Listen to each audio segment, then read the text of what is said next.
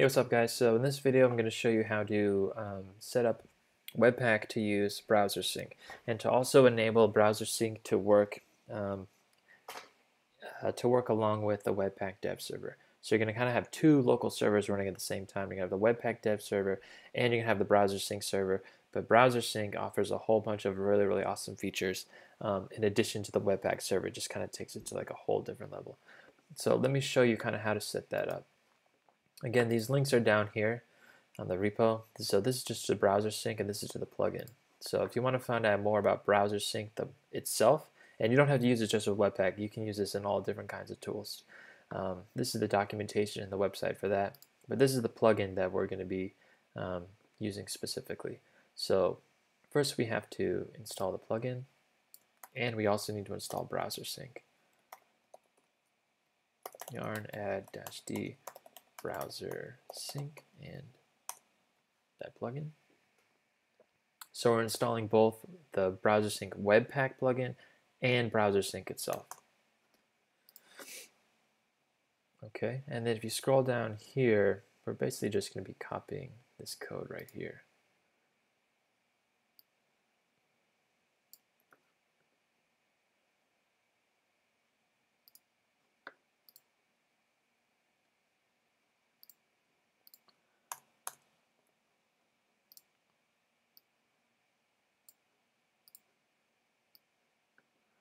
Yeah, let's get rid of that.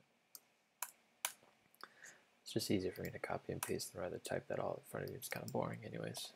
Just go to that GitHub repo and copy it. Let's do this. We're going to add another plugin. So we're using Browsersync plugin. Now the only thing, basically what's going to happen is we're going to proxy the Webpack dev the Webpack dev server. So Browsersync is essentially just going to take everything that the Webpack dev server is doing and just send it over to Browsersync. The only thing we have to change though is I think the port is 8080. I'm not 100%. Yeah, okay. So we just have to modify this. See how it says localhost and then it's port 3100. We need to do 8080 because this is the proxy. So we're telling it to just use the Webpack development. Like Browsersync acts as a proxy for the Webpack dev server. So if we run this,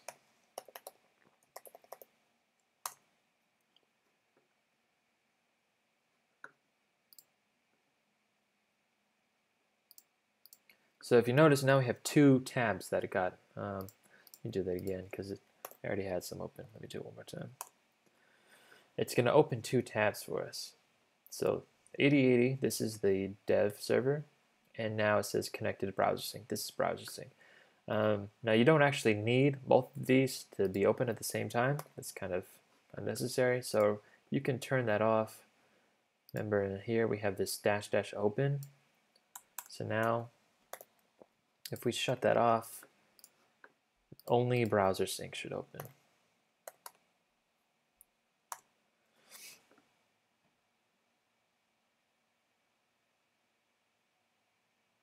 Okay, so now just Browsersync opens. So now we have Browsersync set up and working. The cool thing about Browsersync is that you can, basically I can get this working on my phone. So now I can check for responsive stuff. So if I go to my phone, there's a couple things. So here's our local, this is the port on our local machines. This external one is the one that I'm after. So if I just navigate to 192.168, yeah, I've already got it. So this external basically means you can connect to this server.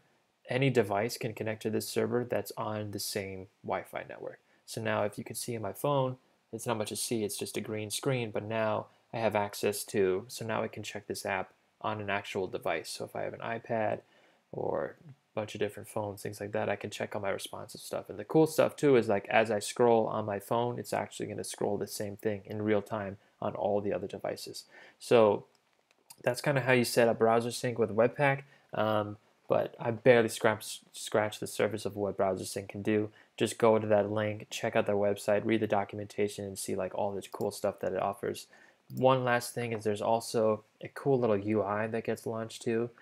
So there's all kinds of different settings that get launched that you can have. You can add different plugins. You can add like there's like grids. There's all kinds of cool stuff. So again, here's the website browsersync.io, and that's how you set up browser sync with Webpack. And I personally use it all the time. I use it in addition to the dev server. I just think it's a lot better. It adds a whole bunch of new features, and highly recommend it.